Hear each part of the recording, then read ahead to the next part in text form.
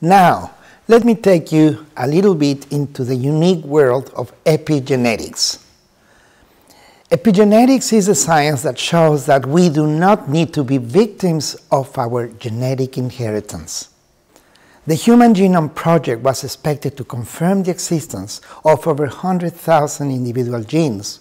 However, it was discovered that only about 23,000 genes make up the human genome, barely more than the common fruit fly, and far less than those found in a single grain of rice. This raised the question of what else could be controlling gene expression. The answer is epigenetics.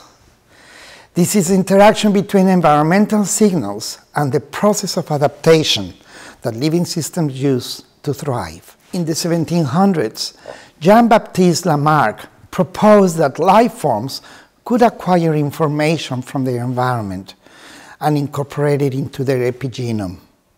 Quantum physics was incorporated into the field of molecular biology by Erwin Schrödinger. This set the basis for what we now know as epigenetics. Today, we know that gene expression is not mediated by coding DNA that represents only 2% of our genetic expression.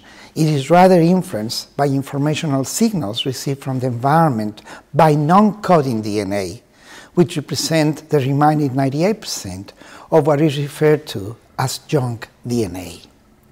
Harmful signals emanating from the environment cause disharmony. The human body responds accordingly, changing the phenotype without altering the genotype. This change is reflected in our physiology. These signals include information from the air we breathe, the foods we eat, the impact of the electromagnetic environment in our bodies, and even the 50,000 plus thoughts that we have per day.